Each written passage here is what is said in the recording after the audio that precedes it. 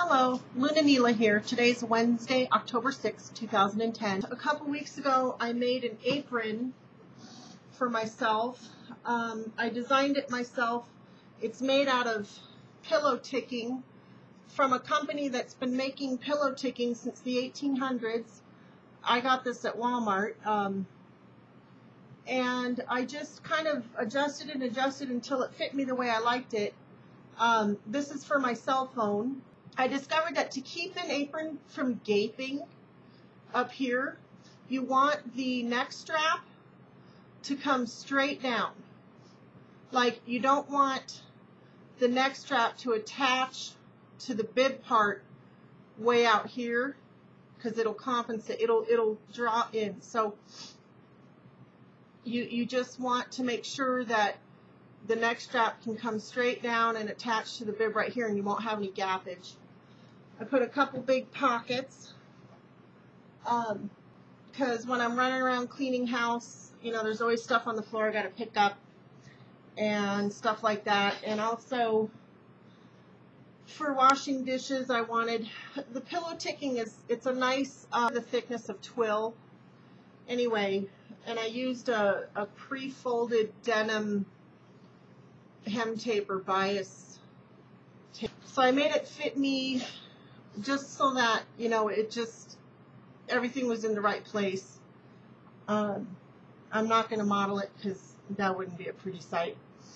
I have a Winnie the Pooh belly, and I've been pretty careful not to show it off, but anyway. Been working on my cross stitch at work. I got the angel's hair and halo put on and her face finished. I got her wings done.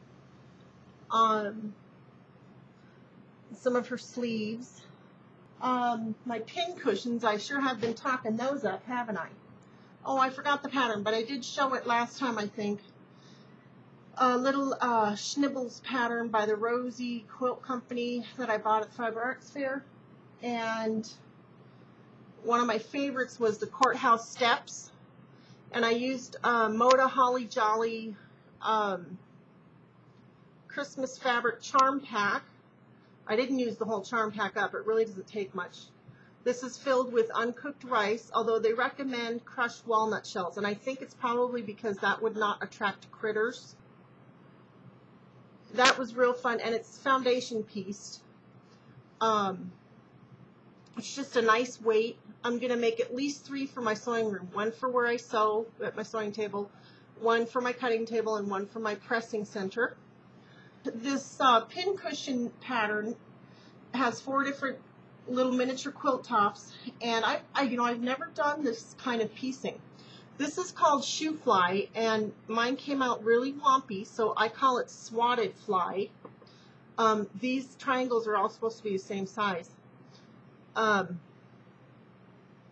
I use the same Moda charm pack, except for this cherry red swirl fabric, which I love, love, love, and this green, but I think it works pretty well. I really love this peppermint candy striped fabric.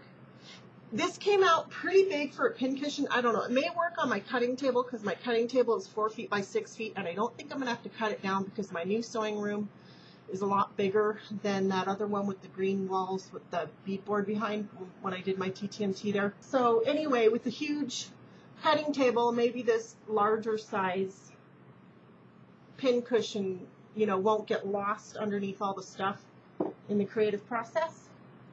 Then I want to make a long, thin one,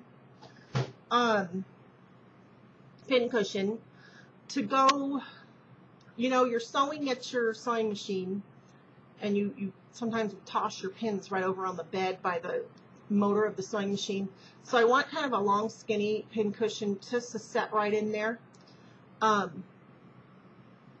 I don't have a ruler, but this will end up being fairly narrow because I've still got to put the backing on and turn it right side out. But I'm thinking that for that.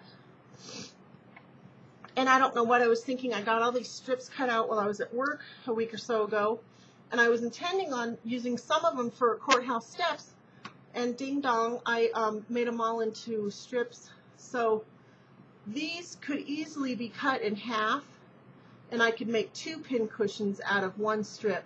I want to give 1 to each of my daughters, even though they don't all sew.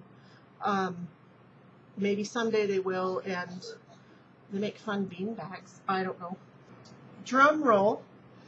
Openjen asked if anybody could help donate prize items for the Harry Potter paper piecing group on LJ for her monthly prize days. So I thought, after I made one of these pin cushions, I thought, oh, and it was right around the time the shrinking solution challenge was going on, so I thought I could shrink down a Harry Potter pattern, one of Openjen's paper piecing patterns, and make a little pin cushion. But I chose the chocolate frog box. This is the first one I made, and I don't know, I'd say it's about 3.5 by 4, filled with uncooked rice. This one went smooth as silk. Didn't make any mistakes on it. Added a border to bring it up to size. I used the yellow on the back. Picking the colors was tons of fun. The second one took 3 tries. It came out a lot smaller. I'll explain these black lines here. The first time, what did I do? Oh, I trimmed a seam allowance too close, and it ended up getting rid of the stitches. The second time, oh, so then the pattern was all in pieces, so I taped it back together. Well, that warped it. It didn't work out. The third time, I almost didn't make it, but I finally got it. And the turquoise and the purple turned out to me to not be enough of a contrast, light and dark, so I did a very narrow zigzag to help delineate the blue from the turquoise. So that's that one. And real quick, I'm working on dish towels, knitting them. I've decided knitting with cotton is way easier than crocheting with cotton. Need to get 5 done by Friday, and I'm using white and gumdrop, and I'm going to cut it off there, and I'll see you next week. Bye-bye.